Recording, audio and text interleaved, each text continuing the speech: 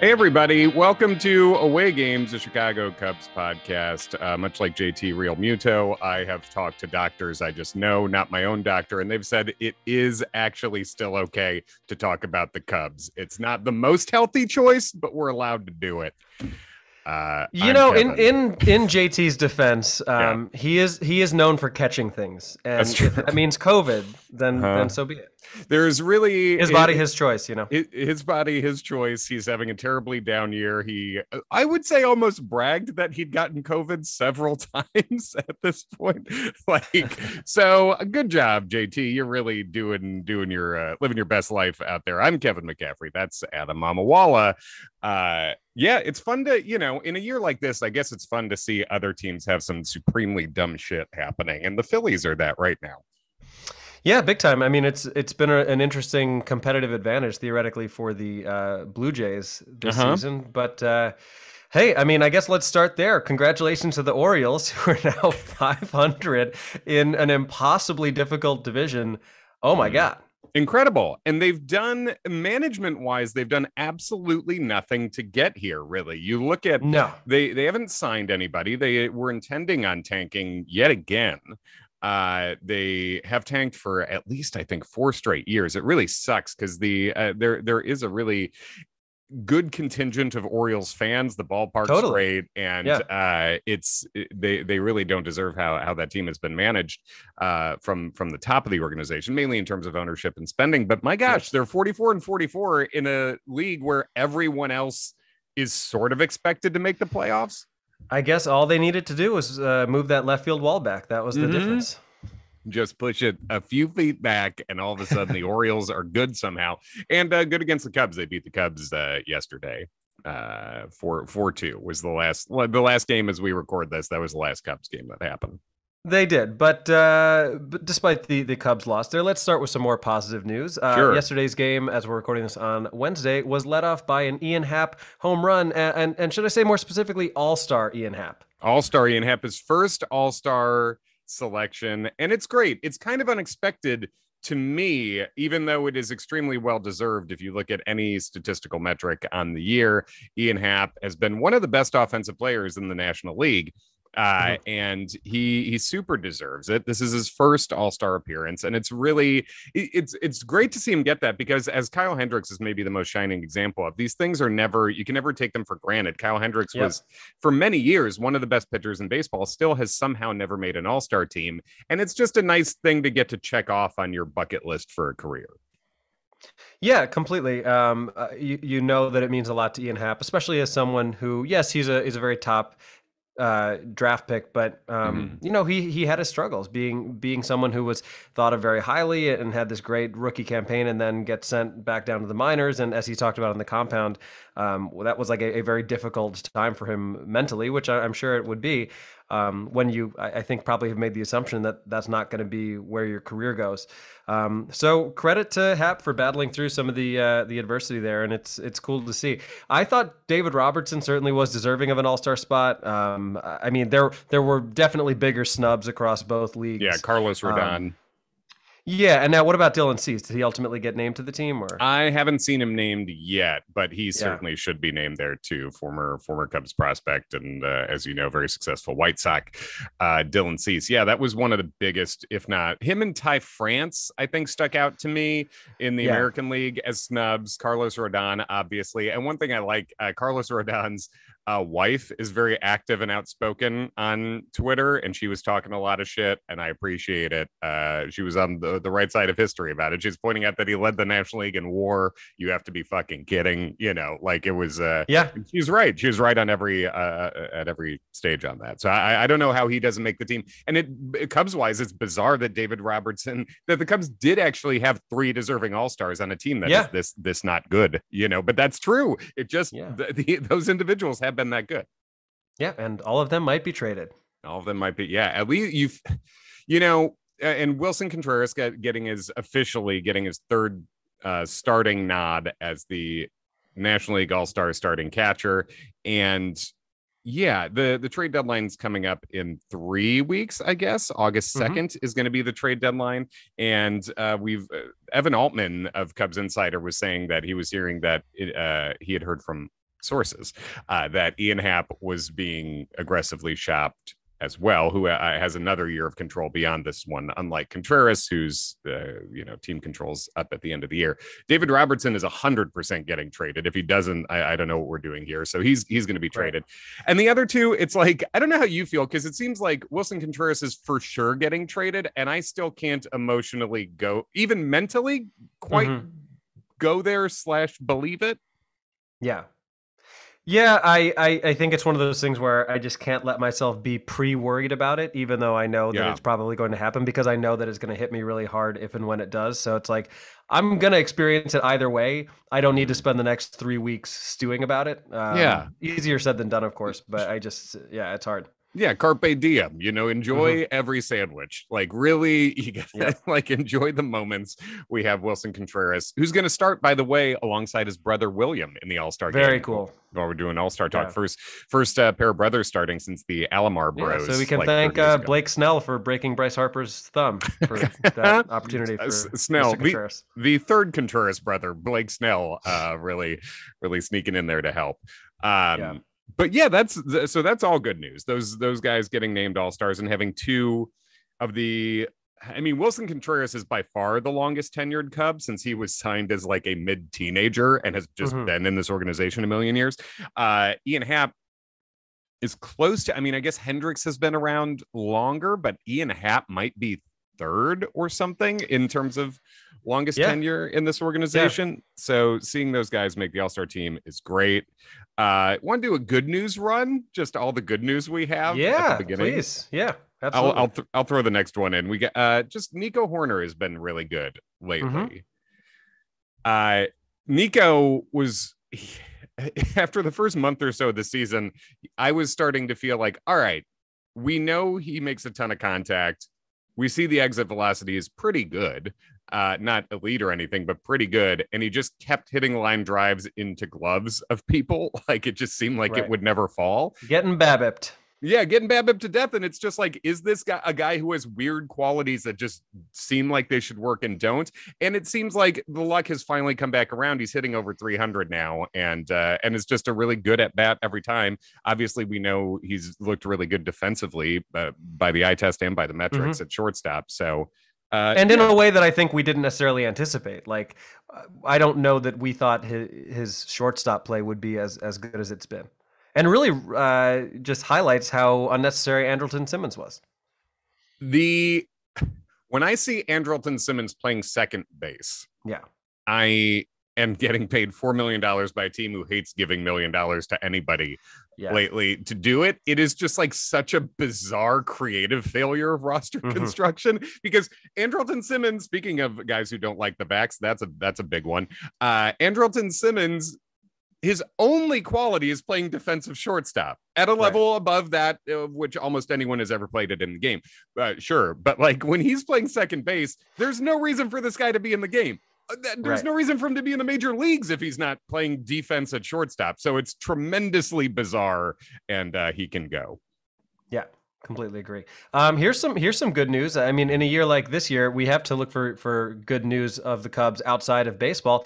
Happy birthday and happy becoming a dad to Justin Steele. What a week. Yes. What a week for Justin Steele. Happy birthday. He became a dad. I somehow missed, I saw all the birthday wishes for Justin Steele, and that was cool. I somehow had missed that that the baby had been born. Baby has been born. He's starting today, and apparently has gotten very little sleep, so told David Ross that he would do his best to sleep a bit last night. We'll see how it goes. I saw, as we know, anyone who's listened to Justin Steele interviews or read, what he tweets about, or used to tweet about more, I guess, knows he's a competitive video gamer, and he posted a shot on Instagram like, ready for this kid, and it was like a bed sort of set up, I think, for him solo to give mom some sleep, with a video game set up directly in front of it. So he's ready to go. But yeah, what a big friggin' week. And also in the midst of Justin Steele's best consistent run as a pitcher that we've seen yet too. He's been good. He's been striking out a lot of guys. It's been, just what a time in that guy's life. Yeah, absolutely. He's got that pre dad strength. Don't I feel like we always see that in athletes, like they become dads or they're about to become dads, and all of a sudden they just start playing really well. It's like somehow mentally there's this like extra motivation of Yeah. doing well. I don't know. It's pretty cool. It's very cool. So yeah, congrats to a friend of the show, Justin Steele there. Farm system wise, there good news, bad news, I guess. Pete Crow Armstrong on several of the main, a lot of the prospect ranking systems are doing midseason updates. Pete Crow Armstrong has jumped Brennan Davis to be the ranked by most places, it seems like now, as the Cubs' top prospect. Mm-hmm. Good news, bad news, because Pete Crow Armstrong has been great so far at the high A levels where he's playing at now. Brendan, and obviously. Speaking of birthdays, hit a dramatic walk-off grand slam about 2 hours shy of his 20th birthday. Pete Crow Armstrong. Was that Pete Crow or was that Owen Casey? Oh shit! It was Owen Casey. I'm sorry. Oh, no, that's all right, but that's also good news. Owen Casey hit a walk-off granny to end his teen years. Adam, what was the last thing you did as a teen? Not that. I don't know what it was, but it wasn't nearly as cool as that. Yeah. Do you remember? Do you have a memory? I remember like what I did for my 21st birthday, but I don't remember what I did like 19 into 20.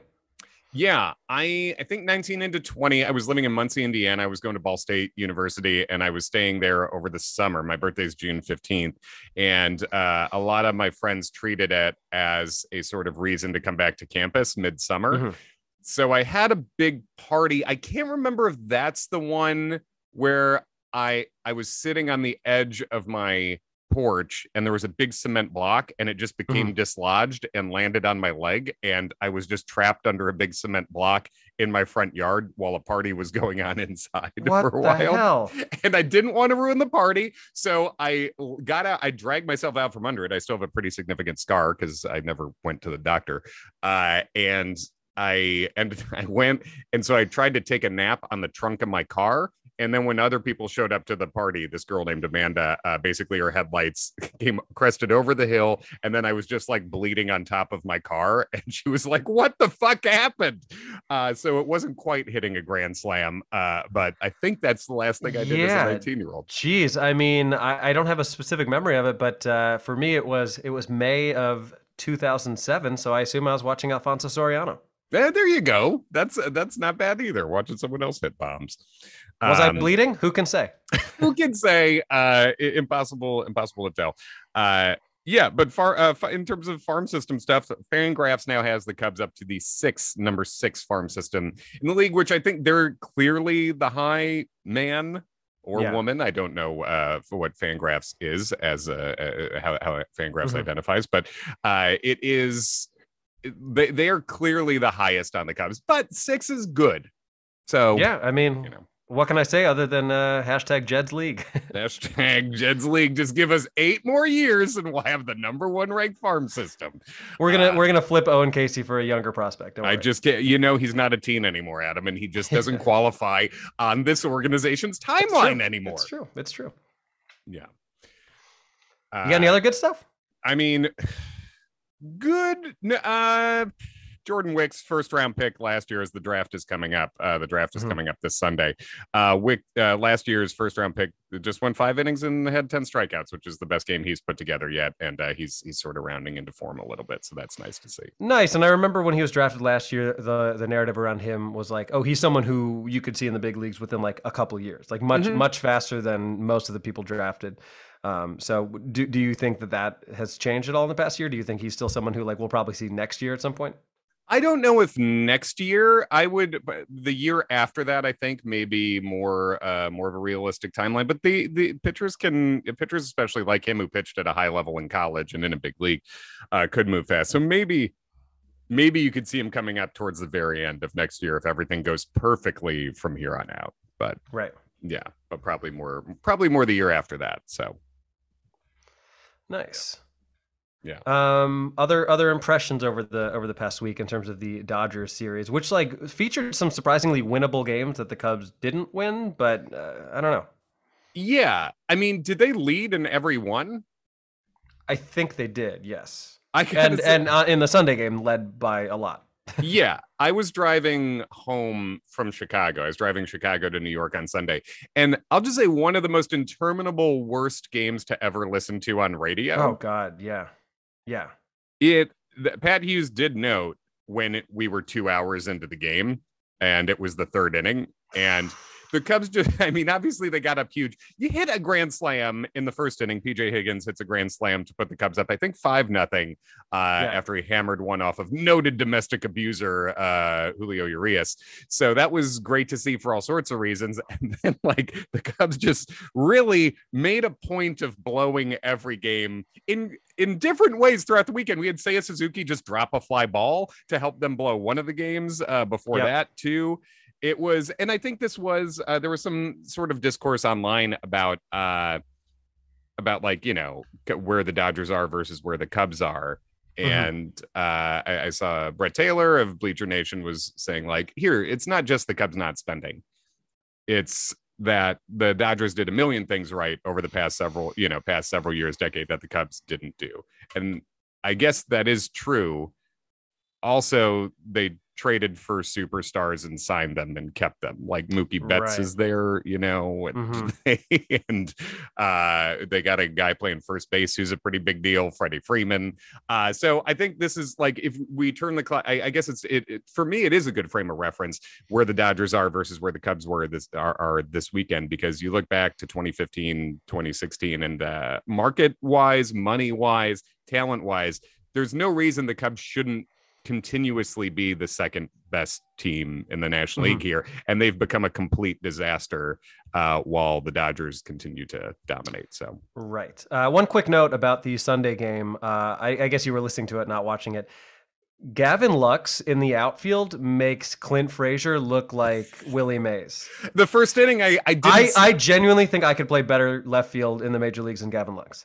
I did not see what happened, but they were talking about how crazy he had 2 missed plays in the first inning before they shifted him back into the infield. Yeah, and the second one was particularly egregious, and you saw Urias reacting to it, understandably, because it was like a line drive hit right at him that if he had just moved literally at all, he almost certainly catches if he just runs in on it. Yeah. I think he was afraid that if he ran in and misjudged it, it would get past him and clear the bases, so he played it safe. But like any major league outfielder should be breaking on the ball immediately and at least making a play on. It was like a line drive hit maybe 10 feet in front of him, and he just like stood there like a statue and let it bounce one time and then threw it in. And Urias was like, what the fuck are you doing?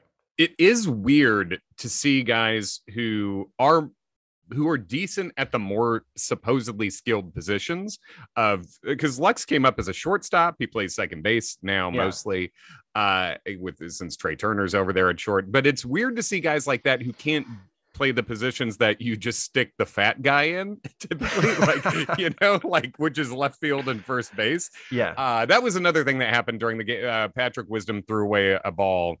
David Bodie couldn't make a play at first base. David Bodie's not a first baseman, for one thing. No, a better first baseman makes that play for sure, but it also wasn't a good throw from Wisdom. Right. And I saw, this was a good note, I saw from Bleacher Nation today, but Patrick Wisdom has the worst fielding percentage among any regular in baseball. So we do keep hearing talk about his plus defense, and I do wonder sometimes what we're looking at. I guess we're talking about the athleticism he has, because he has a great arm, and he has the ability to have range over there at third.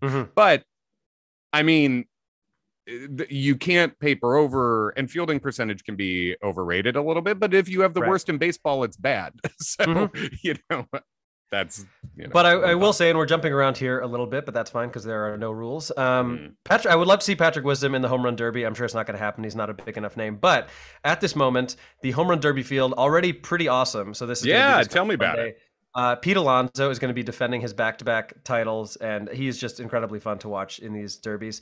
Ronald Acuna Jr. is in it, which is great. Albert Pujols, which, as much as we love to shit on the Cardinals and all things Cardinals, like, if this is really his final year, which, please, for the love of God, it really should be, He should be at the All-Star game. I Yeah, get it. it's fine. I'm fine with it. Same with Cabrera, like yeah. it makes sense, especially, and it's nice when there's like one person who doesn't deserve to be there from each league, and they're like, let's let these guys hang out. Let these old yeah, fellas. I mean Cabrera is certainly more productive than Pujols, I would say, but so that's the three of them, and then it's Juan Soto and Kyle Schwarber. There's also been some rumblings of Stanton. I don't know if he's like confirmed or denied whether or not he would be willing to do it, but right off the bat, like pretty good field, and I don't know, sometimes that ends up being more fun than the All-Star game. So I'm excited. God, I think most of the time in recent years, it's been better. And I think for fun, I think who you want to see in the finals here is Alonso and Schwarber. Those guys, because Schwarber should have won if we were playing by the rules in the year. I was there in person. Right? It was, like, and ultimately it is an exhibition. And this was before they were playing for $1 million. That I would have been much more pissed. Imagine if it was for $1 million at that time. Like if you're Schwarber, you've got somewhat of a beef there. Yeah. It goes without saying that the change to time the Derby rather than give people outs is the single greatest change in the history of any sort of exhibition. I mean, it was getting unwatchable where guys are just like watching balls slightly not down the middle and just taking pitches. You don't want to see people taking pitches in a fucking home run derby. It's so boring. You want some urgency to it. So that has been a genuinely great rule change. And that should be a pretty fun time. I mean, I would say if it were not for the safety of fans and the incredibly small children, one of whom will die at some point being in the outfield. Dude. I don't understand how they allow that. No. We're going to extend the nets, but we're going to let someone's 5-year-old be out there when Stanton is hitting 120-mile-an-hour seeds into left center is insane to me. But like, I think it's for fan safety that they don't let people just like rapid fire pitches. But at this point, because of the fact that no one really follows the rules about letting the ball land before they throw another pitch, it does feel like it might be better to just like tell everybody, hey, keep your head on a swivel. This is going to be rapid fire. Like as soon as you want to throw it, throw it. And then there's no discrepancy about like, someone might step out because they're exhausted. Yeah. But I feel like that might be a more fair way to do it. I think so. And it is a really fun. It's a really fun thing, and it seems like this is a pretty fun group because I feel like there was a couple years there, sort of like the dunk contest, which is the most comparable thing, where guys who were the best at it just stopped doing it, which I guess we're currently in that era of dunk contest, right? Oh, big time. Yeah, it's people that are like, G League call-ups. I mean, it'd be the equivalent of having like Frank Schwindel, no disrespect, in the All-Star, no disrespect, who just hit a tiny tank in Iowa. He should be on his way back. Maybe we'll have technically a first baseman back playing first base soon would be neat. Since we've been going with catcher PJ Higgins and second baseman David Bodie for the most part at first. Lately, Rivas is on the team still too, but it would be nice. It'll be nice to get Frank back any minute here, so that's good. Frank, I was just looking up Patrick Wisdom home runs, 17 homers so far. That's good. Yeah, that's good. He's been worth a WAR according to Baseball Reference. That's great. And I mean, Schwarber is having an interesting year where his power numbers are insanely good, and he's batting like, I don't know, 215 or something like that. Yeah, I mean, Wisdom's hitting 229, and then with 17 bombs, and then Kyle Schwarber has put up 1.7 WAR according to Baseball Reference with 28 homers, hitting 216. But his OBP is all right. 329, it's not great. I mean, honestly, 216, 329, 517 is sort of like it's a bit of a usually Javi has a higher average on that, but that's sort of a Javi line. Or if you want to go old school, kind of an Andre Dawson line. Andre Dawson would be in the low to mid 300 on base with slugging over 500. So I mean, it's good. Kyle Schwarber leads the league in runs and home runs. And I just wonder if the Phillies are going to non-tender him. I mean, we'll see. I mean, is it going to cost too much? Can they? Technically, they can't non-tender him, but maybe they'll find a way. Forward-thinking ball clubs like non-tendering guys who hit the most homers. All I know is that Nicholas Castellanos is going to hit a home run as he's being non-tendered. While they're announcing his non-tendering. Yeah, exactly. Just Nick Castellanos has been released, and there's a drive. So now, as far as the All-Star game is concerned, I assume they're going to have Kershaw start just because it would be cool, right? Like, why wouldn't they? I think they should. Yeah. Yeah. And Kershaw's been very good this year too. Yeah, he's not like if the game were in Cincinnati, I don't think he starts. Mm-hmm. But given that it's in LA and he's on the team, I feel like he has to. Yeah, it's not a Pujols Cabrera situation that he's here. He's been very good. So he absolutely should get the start because again, with this is kind of how I feel about Oscars, Oscar nominations and wins. Judging art is dumb anyway. So I root for typically who I want to see win is who's going to give the best speech because this is just a television show now, you know? Yeah. So that's why it sucked when like Sean Penn beat out Mickey Rourke when Mickey Rourke was for The Wrestler. Rourke was just nuts and bringing his dog on stage and shit. Like that would have been Rourke should have won artistically, but also would have given the more fun speech. And like, this is an exhibition. We're here to have fun. Clayton Kershaw should start the fucking game in LA and also bring Vin Scully out to announce an inning. That would be very, very cool if he would be up for it. I would assume they're going to do something involving him if he's willing to be there. Right. Yeah. I'm sure they would check in with him. So, yeah, I mean, I think you want to see that. And, God, I don't even know who would. I'm trying to think who would be the runaway who's like in Cy Young conversation right now. Carlos Rodon is the other guy I would have thought of, for starting for the National League since Scherzer. I mean, Scherzer, right, exactly. If not for missing time, and Scherzer, he's come back and in his 2 starts has been incredible. He's been great. Yeah. Corbin Burns has been good again, but yeah, I mean, I think there's nothing more fun than having Kershaw go out there and do it. Yeah, and I tell you what, I mean, the Cubs are very much due to get an All-Star game sometime in the next, 5 years, you'd think. And I really hope if and when that happens, they don't fucking suck. It's really a bummer when the team that hosts the All-Star game, or even like the team where the Super Bowl is played, is just like a garbage organization. It would not be as fun if the Cubs are the current version of themselves. When there's an All-Star game. And also, for you and I, the clock is ticking on us becoming C-list celebrities enough to be in that celebrity softball game. I mean, you and I both know people who have been in that game. It's not unachievable. No, it's weirdly achievable based on who we saw there a couple years ago. But yeah, it's it would be. And I think I would have to get in the cage to do it. You're kind of in mid-season form. I'm playing like 3-4 games a week. Yeah. Yeah, I have not played in a long time. I had to stop my my trimetric workout today because my knee gave out immediately. So I just turned 40, so things are falling apart. The old cement block wound rears its ugly head. Yeah. Yeah, exactly. I'm gonna go wherever they got natural grass from here on out. So yeah, I would also like that. I mean, I think you're very much right that it sucks when the All-Star game is a place where you don't think of baseball being played that year. Otherwise, it's just it makes the vibes bad. So hopefully the Cubs earn their way back in, and that I think it would be great to start with keeping one of your 2 All-Stars, choosing one. So where. I don't even want to entertain it because it makes me sad. But if they do get traded, where do you think the likely destinations are for the 2 of them? I mean, I think the ones we've seen rumored most, you talking about Gavin Lux in left field lately. Well, there's a guy who's worked himself into a plus defensive left fielder, and he's just solid across the board in the way that the Dodgers tend to like and respect. Ian Happ, I think, is someone who you could definitely see going to LA, and LA always has a good farm system, even though they never draft as high as the Cubs usually do lately. So I think that if you're talking about trading Ian Happ, I think you shouldn't, because you still have him under contract next year, and he is an all-star. And if they're going to compete at all next year, you have to not only replace the guys you trade out at the major league level, but you have to go beyond that. And that's why I don't agree with, the idea of selling them those 2 parts off now. But I think Happ, LA Dodgers is what I think first, and then Contreras. The Mets have a hole at catcher.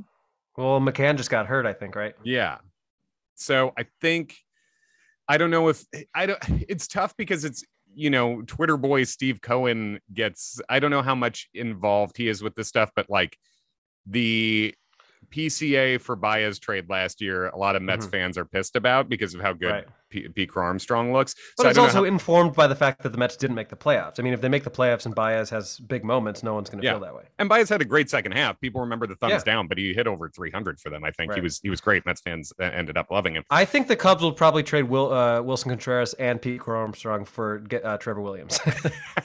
Just totally rejigger the pieces around and do whatever the saddest thing is. So yeah, I would say Contreras if I had to guess, Contreras, Mets, Happ, Dodgers, and then the Twins I've mentioned as a team that needs back end of the bullpen help, and the Cubs obviously have so many relievers there. I think maybe start taking a peek at the Twins farm system. I mean, would you rather be us right now or a White Sox fan? What's worse? I mean, it's a good question because the White Sox. It's worse when you expect to win and you're not. It is. And then there's the expecting to win and you don't. And then there's the when your team is choosing not to win, which is what we've gone through as Cubs fans, right? When you have all the ability to.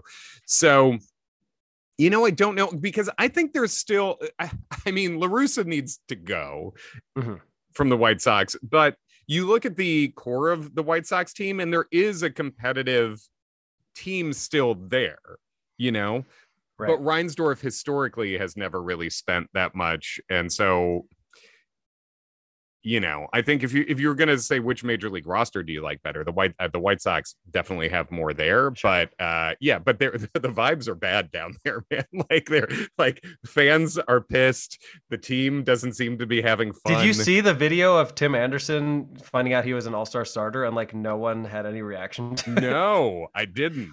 They showed the comparison of last year, finding out that he made it as a reserve, and everyone's like jumping around, and as they should be.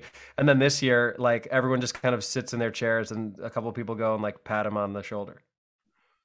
It's gross. It was bizarre. Yeah. I don't know what's going on over there. I mean, I know what's going on. Tony La Russa's going on. Tony La Russa is a big fun sucker. We know that. Yeah. And I mean, that's why we said they shouldn't have hired him in the first place. And apparently Hahn, their GM, he preferred AJ Hinch, and Reinsdorf jumped the line there and just got his old friend in there, who they previously fired in the 80s. So, and it's not to say that like the old heads don't have a place in baseball. Like clearly Dusty Baker's done a good job in Houston. Buck Showalter's been very good in New York.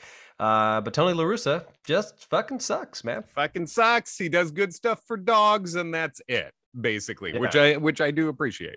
His work with animals. Well, when you're so prone to running them over as you're drunk in your car, makes sense that you would. Yes, exactly. So he's got to go, and then us. I don't know, man. I guess midseason vibe check in for you. How are you feeling as a Cubs fan right now? Because we're getting to the point. I mean, I think we're sprinting.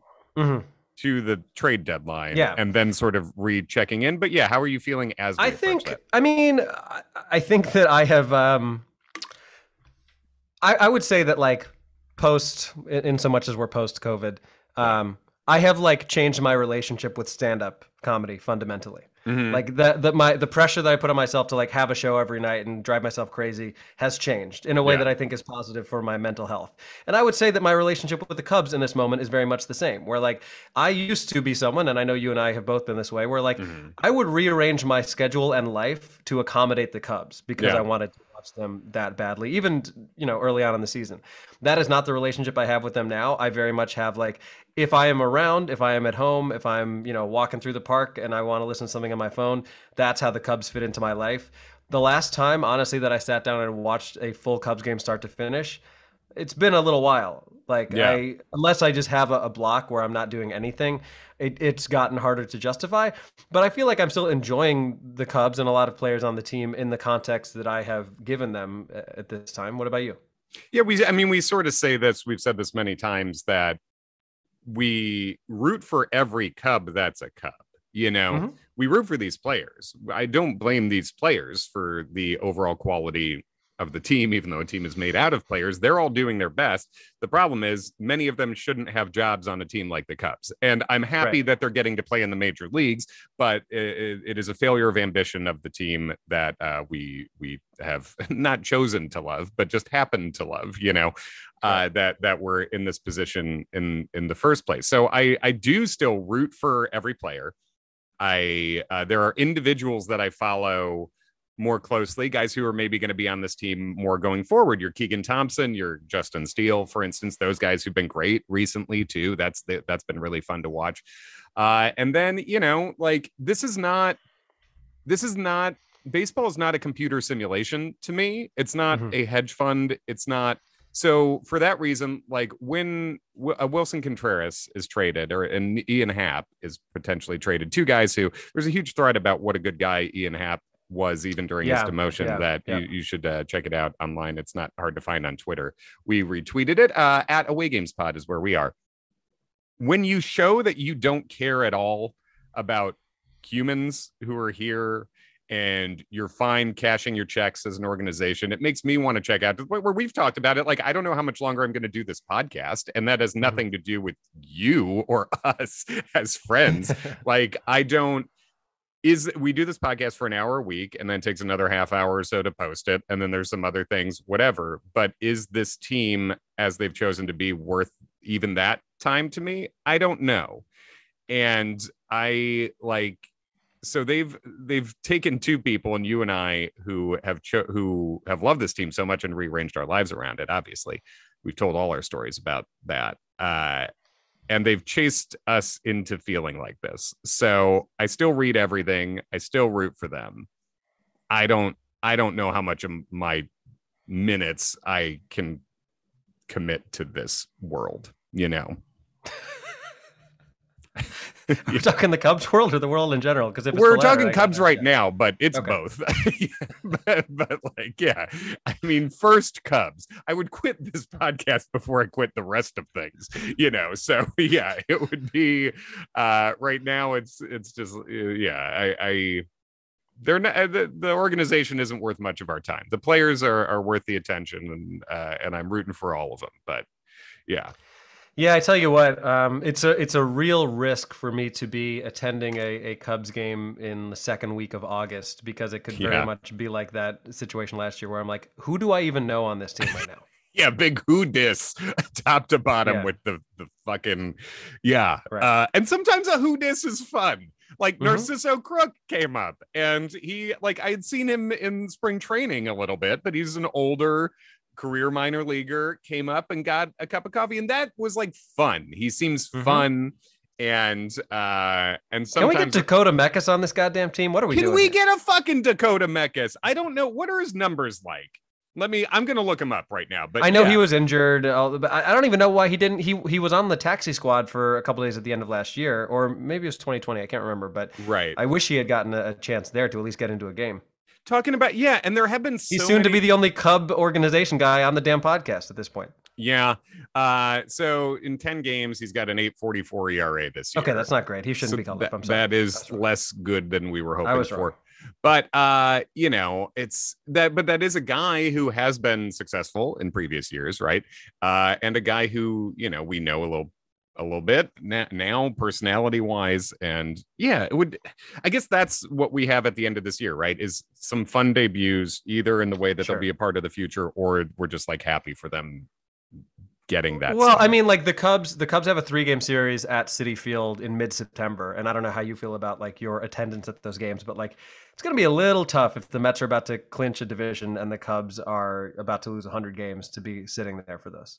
Yeah, I have no plans to go. I don't know if that would be the first year I haven't gone. If someone asked me to go, I probably will, but I don't think I'm going to initiate plans to go see the Cubs several subway stops away from where we live in person. It's a bummer.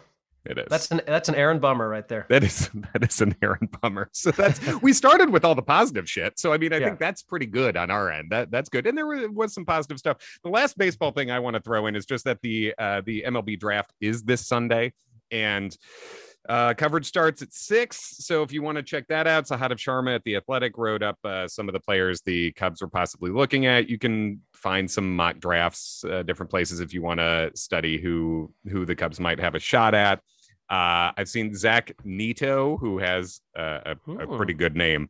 A shortstop from Campbell has been mocked. I mean, that's like already an obvious shirt just by virtue of his name. It is, and maybe the obvious shirts fell. It's just like him with the thumbs up, and then it says Nito. Yeah, that's good. Shirt wise, good to go. I'm hopeful that they get one of the top end high schoolers who might drop to them, Tamar Johnson or Elijah Green. If either one's there and the Cubs pass on them, I'll be apoplectic about it. But yeah, But then in that scenario, do you have to give people a bunch of money so they don't go to college? Like, is that the risk, or am I misunderstanding how it works? Yeah, but you've got this, a good amount of money to offer there at the 7th pick as the slot. So maybe you have to go a little over slot for one of those guys if they drop to you, especially Green, who had been rumored as the number 1 pick. But yeah, I just don't want to see them like saving money to go a little over on the 2nd round. I want to see best player available at the 7th pick, Yeah. So that's what I'm looking for draft wise. Nice. All right. Well, I don't think I have anything else. You got anything else? No, I got absolutely non-tender me, Daddy. Non-tender, both of us. But before you do that, buy my comedy album that comes out on Friday. Pre-order it. It's called Statistically More Relatable.